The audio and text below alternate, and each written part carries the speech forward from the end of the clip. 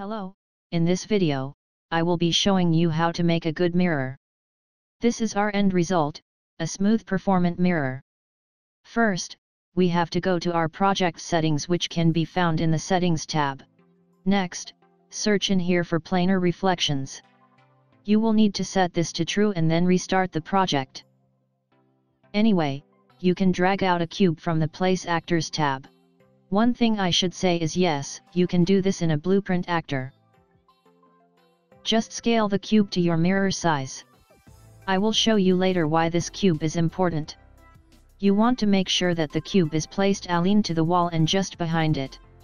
You can name this cube back mirror. We will now give this mirror a reflective material. Right-click on Browser, create a material and name it M_mirror.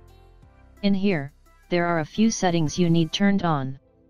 Go to the details and just scroll down until you find the forward shading category. You can tick on high quality reflections, but most importantly tick on planar reflections. Now to make the actual material, you just need a constant vector and a constant 3 vector. It's simply just having a white color for base, and then metallic is at 1 while roughness is 0. Apply, then save. Now drag that material onto the cube. As you can see, it sort of works. It has a simple reflection, but it's not finished yet. We still have one more thing to go through to fix this. It is a planar reflection. You can do your own research on this, but simply just makes the reflection more accurate. Go drag out the planar reflection and rotate it and scale it down to the size of your mirror.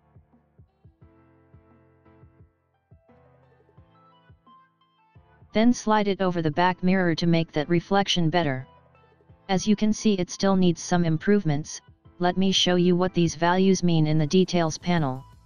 First, the normal distortion. This is the strength of the reflection distortion and results in these distances. I like to keep it at 0. Now the roughness is simply changing how rough the surface is, like the mirror material earlier. It makes the reflection blur a bit. I rather see it non-blurry, so I keep it at 0. Now, the distance from the plane fallout fades the planar reflection depending how far away you stand. I like to keep it at around 100 to 110. We have angles, which is the same as the distance fade. I just like to keep it the same. Next set of settings is the scene capture, the primitive render mode. This chooses what to render. Select the render scene primitives without legacy on it.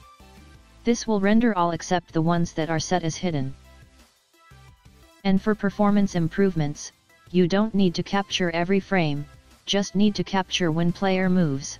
You could even try using a timer instead if there are problems with capturing on movement.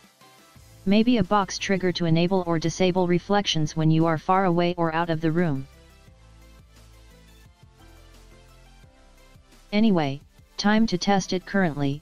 I will quickly just disable motion blur in project settings as I don't like it.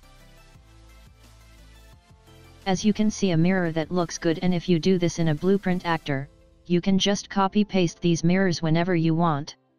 Now, let's see what happens if you delete the back mirror and then play it. As you can see, no reflection, nothing. The planar just does an accurate reflection. You will need an object in order to see it. Same for water, or other objects. Anyway, hope you enjoyed this video, and consider subscribing, liking, and see you next time.